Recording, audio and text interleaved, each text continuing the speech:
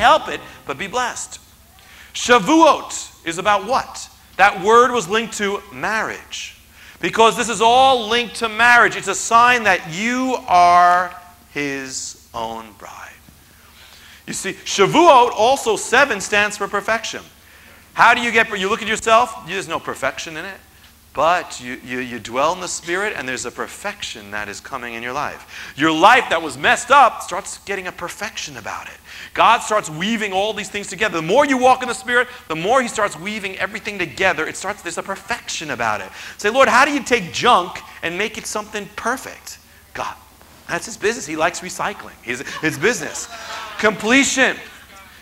It will only come, So there's another reason, though, that this thing came on that day. It's the root word Shabbat. How is that linked to marriage? Well, there's no marriage without swearing.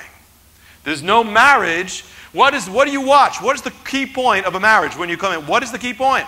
The key point is when they swear to each other. That's it. That's the whole thing. They swear to each other and then we bless it. But they swear. That's the marriage. The marriage is two people who Shabbat to each other. They sever themselves to each other. They give an oath to each other. They vow to each other. The groom to the bride to the groom. The Shabbat means the pledge.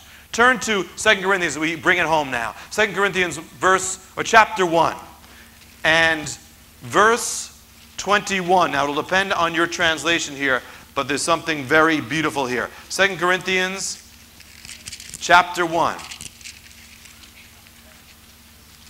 and verse 21, in which it is written, "Now he who establishes us with you is Messiah, and anointed us is God, who also sealed us and gave us the Spirit in our hearts as a pledge." A Shabbat. A pledge. What is Shavuot? It is the bridegroom giving his Shabbat, his pledge to the bride. That's why it all comes together. It's his pledge, it's his vow, it's his oath, it's his God swearing to you, "I will never leave or forsake you." When you receive the Spirit of God, you're receiving the pledge of God. You're receiving the vow of God, the promise of God, the swearing of God. You're receiving his assurance so you can have assurance in your life. You can be sure he loves you when you feel it or you don't. God has given you something in your life. He's given you something in your life.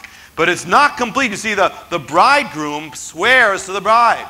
But the giving is not complete until the bride swears in the same way to the groom.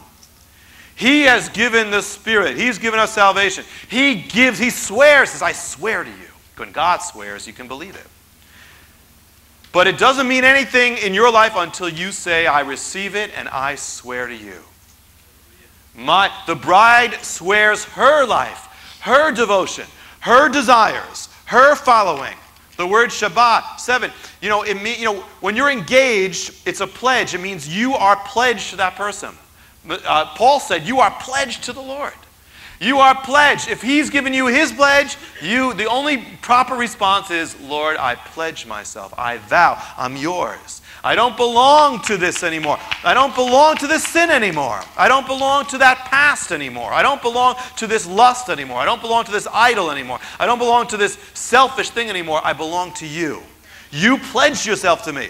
And in the Spirit, you can do that. In the Spirit, you can let go of everything. In the Spirit, with the flesh, you can't. The Spirit, yes, Lord, you pledged, and it's enough that I have you. What she said, "Dodi liva ani lo," my beloved is mine, and I am his. So the point is, he charges you. It's to keep you stay pure to me. When the bride was engaged, she could not go out with other men, and so you need to be. He has given you his charge. The word Shabbat means to charge. It's a pledge. And that day was certainly a charging of God. God not only charged with his pledge, he charged them up. There is a charge that comes when you are charged with God. There's a charge of power. You want the joy of God. Don't say God fails, because he doesn't fail. But the thing is that you got to do it his way. You are charged with responsibility. You're charged with power. You're charged with glory if you will be pledged to God. Those who receive the Spirit receive the pledge of God. That means no matter what, there's an assurance about them. What is the Spirit-filled life? Is it speaking in tongues? No, that can be part of it, but that's not it. Is it rolling in the aisle? I don't know what that is, but it could be it. I don't know. Is it swinging from the chandelier? Maybe. I don't know, but I don't know about that. But what it is, it's many things that believers think about the Spirit-filled life is not it at all. What is it? It's a life that is pledged to Him. And that is the life that has the power that we spoke about. It's a life that is vowed to Him. It is filled with His pledge, and it is pledged to Him. It's a committed life that is therefore filled with power of Spirit. You say, don't say he fails, because he doesn't fail. If you're not living in victory, I can tell you, He pledged Himself to you. You have to pledge yourself to Him. You want your life to be blessed? It's got to be a pledged life. You want your thought life to be blessed? Commit your thoughts to God. You want your money to be blessed? Commit your money to God. You want your relationships to be blessed? Commit your relationships to God. You want the Spirit to fill? You commit that to God. It's not going to fill what's not committed. It's His commitment to you. He's good. It's guaranteed. There's no question about God. It's only about us. You want to be blessed? Commit your way to God and you'll prosper. Commit everything to God. God is blessing so much us. He's just opening these doors, and He's just saying, I'm going to open the door. Every time I open it, I want you to walk through it. I don't want you to question it. Just go. Go.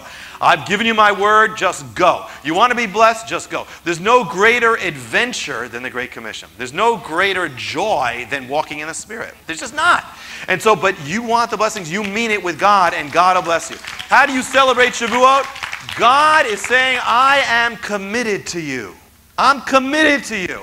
You got a warranty. God is the warranty in your life. Things break down. I'm committed to you.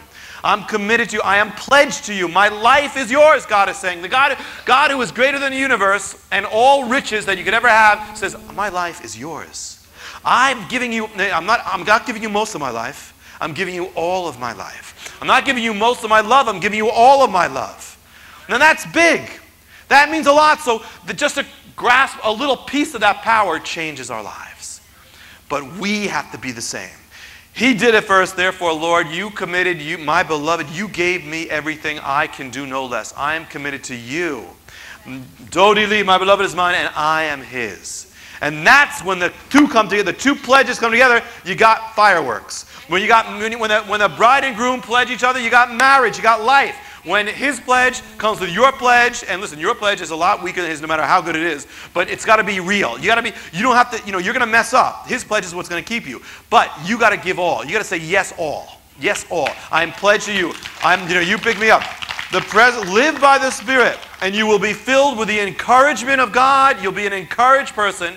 You'll be a person who will be filled with the beauty of God. You'll be filled with the power of His might. Walk by the Spirit, and you will be led by joy. Live by the Spirit, you will be living a life of fullness, completion, and power and joy. It is the Lord's Shabbat. God says, I will be true to you. You be true to me. You just say, yeah, I said yes to you. You say yes to me, and I will make it happen. That is the power. That is His pledge, and by which He assures you, I will never leave or forsake you. You are mine, says the Lord, and I am yours. I'm with you always. Now go forth, the Lord says, in my power, and you will be blessed, and I will bless you even to the end of the age. And that is the mystery of Shavuot.